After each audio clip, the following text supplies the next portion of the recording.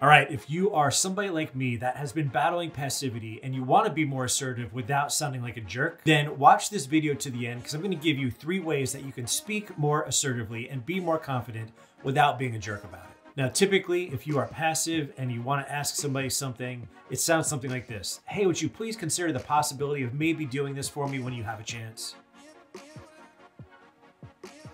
There's a pretty high probability it's not going to get done. In fact, your niceness is actually frustrating to others. People just don't know when to take you seriously and when not to. Does he really want me to do this? So usually we don't want to tell somebody to do something in a question form, but I'm going to give you 2 ways that are statements, and the last one is a question because sometimes you just can't help but be nice.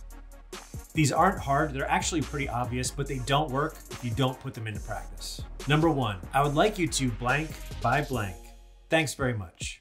If you are used to being passive, this may feel a little uncomfortable, but there's nothing jerk-facey about it. It's actually very kind and respectful, but also direct. It's a simple way of clearly communicating what it is you'd like to have happen and by when. So of course, this is easier if you are a boss or a supervisor, or if you're talking to your kids. You know, we could say something like, hey, little Johnny, I would like you to clean your room by 5 o'clock today. Thank you. I don't know if you call your kid little Johnny. Or maybe something like, hey Gertrude, I really need you to get that project done and on my desk by 5 o'clock today. Thanks very much. There's no reason why Gertrude would be offended by that phrase. And probably the most important part of this phrase is the thank you at the end. You're showing gratitude in advance for what you're asking them to do. Now we'll have a small exception here for the asking part because sometimes you are an equivalent with somebody. And so in this case, you do have to have a little more flexibility. It can sound something like this. Hey Barbara, this project needs to get in by 5 today. Can I count on you to get your part done?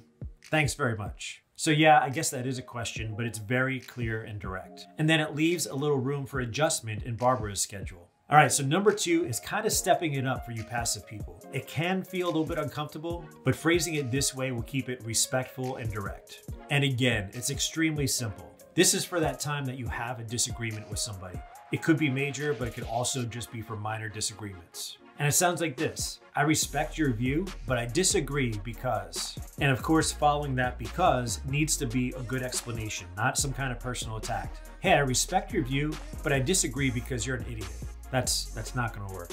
And your part in this is to actually respect their view and not just give lip service. If they're a friend or a relative or a colleague, yeah, you should respect their view. You don't have to agree with it.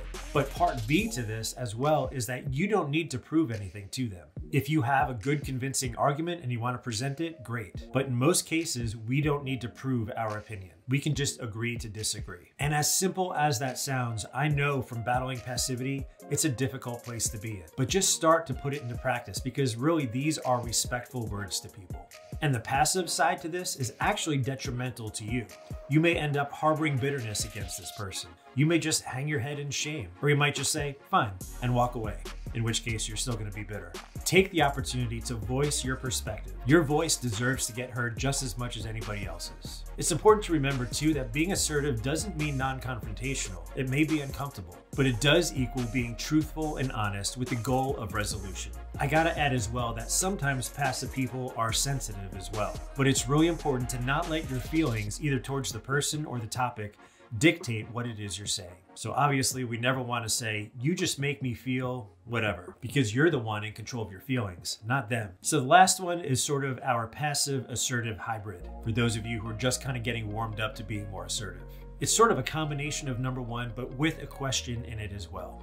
And it starts off with a compliment. We think of either something good that the person has done in the past or some good quality about them and give them that compliment. Thank you so much for all your hard work. And so it goes compliment, ask, compliment. Thank you so much for your hard work on that last project. Will you get this to me by Friday at 5? You're the best. So yes, we are asking them a question to which they could say no to, but the killing them with kindness usually wins people over. I'm not sure what this big project is we keep talking about.